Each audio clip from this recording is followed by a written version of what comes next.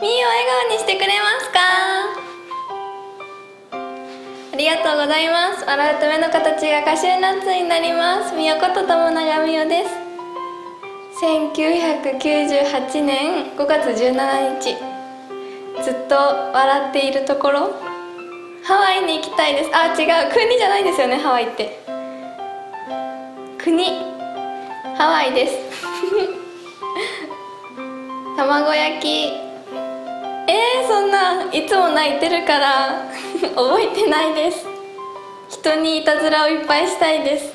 いろいろちょっと髪引っ張ってみたりいろいろなんか置いてあるものを勝手に取って他のとこに移動させたりしてみたいです。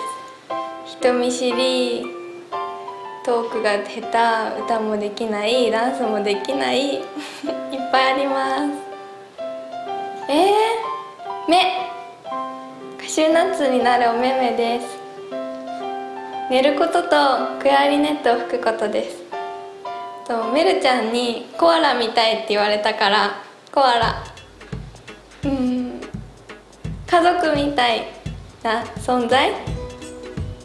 研究生武道館は多分研究生で武道館をやらせていただくでステージに立たせていただくって本当にすごいことで、緊張もしたしみんなでたくさん練習をしてきて本番を迎えてすごい楽しくてわーってなったので、それが皆さんに伝わるといいなと思います。